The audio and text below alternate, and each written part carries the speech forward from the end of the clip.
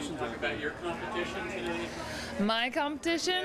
Yeah. Slow start, and then you seem to get some rhythm later. Yeah, I felt like, you know, like in practice, my coach and I have kind of been working on progressing in practice, starting, if you start practice on a bad note, end it on a better one. So I think I did that. Unfortunately, I didn't improve enough. So I went from like a C- to about a C+, B-. So unfortunately, not today. I'm going to the Olympics and I'm elated about that, but this stings a little bit. So you having mixed emotions right now? Exactly. You know, when for me to be upset, I mean, for the girls who aren't going, it's just wrong. So, yeah, I mean, it just personal goals. It's, you know, I knew I was on the team, you know, pretty much, and so I just had other goals today, and unfortunately didn't get them. So. Do you think that affected your competition, the fact that you knew that you were going to make the Olympic team, no matter how you did today? Maybe a little bit, but to be honest, I think I wanted it so much, you know, but what can you do? I made the Olympic team. It's a dream of mine, and I'm really happy about that. So. How were the conditions after wind-wise? We had a pretty strong headwind. I got up at one point and it was pretty strong, so I waited a second. But I mean, that's Hayward, and that's, you know, wind is wind. You can't blame anything on conditions because, I mean, look at what the guys threw in. Look what people have been running in all week. So, yeah, it was windy, but other people threw well, so I'm not going to blame it on that. How's this experience compared to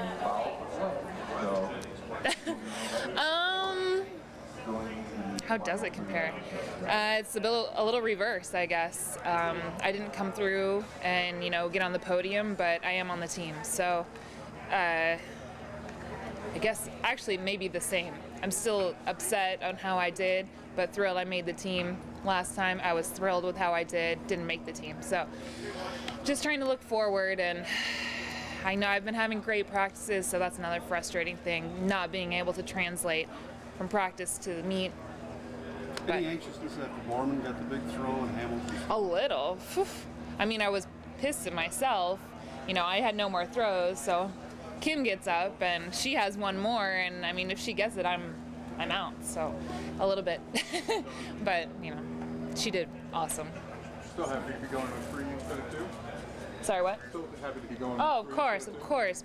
Brittany making it, that's awesome. That is a huge throw for her, and to come through on the last one, I was trying to do that. But yeah, awesome for her. Historically, you had slower starts, and then you improved as the season goes on. This year, you started throwing over 200, you were 196.5, and then this month, you've struggled with it. Yeah. I think that maybe probably just training a little bit, and also at the beginning of the year I spend a lot of time in Georgia with my coach, and I had a session with him when he was in town for the hammer throw. Other than that, I haven't really seen him in a while, so maybe just, you know, you can't always explain the things, and unfortunately it's, you know, not worked in my favor so far. But, you know, going to the Olympics, I have, I guess, a month or so to train and get my body back to where I need it to be strength-wise, and yeah. Are you going to be able to train with your coach, with Coach Babbitt?